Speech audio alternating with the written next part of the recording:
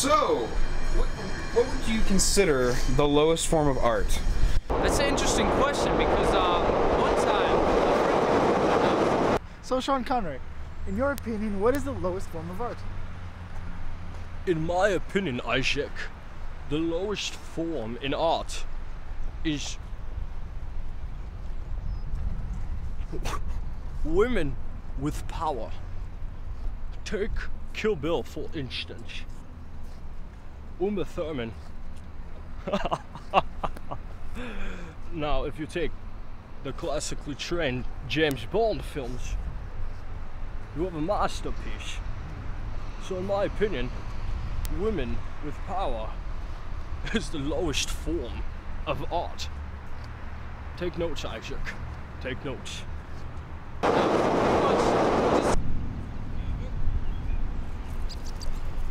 You know what I think of art right now?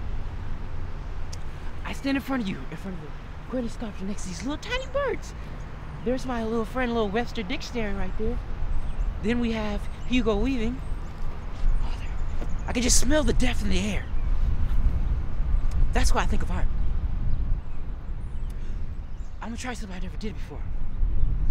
I'm going to, for 5 months, live with these little birds. You see that little baby squirrel right there? He's so beautiful. I love you.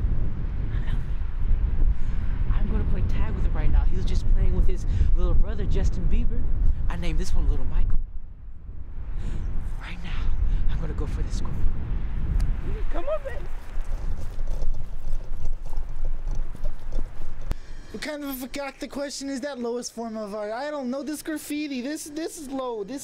You're ruining a perfectly good bus bench. It's low. It's not good. I want to sit here, but I don't know if it's gonna be sticky. Hey, what do you do, huh? So, Dr. Evil, in your opinion, what is the lowest form of art? The lowest form of art?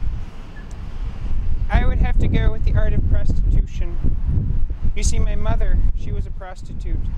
And through various actions and things that I don't really want to get into, I was created. And see, my life is hell, really. It's been a long, long struggle from birth, and the immigration.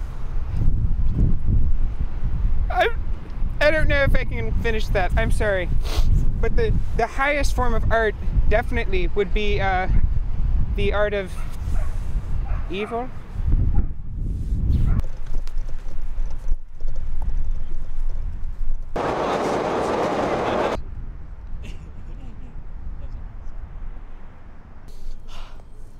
Till we meet again.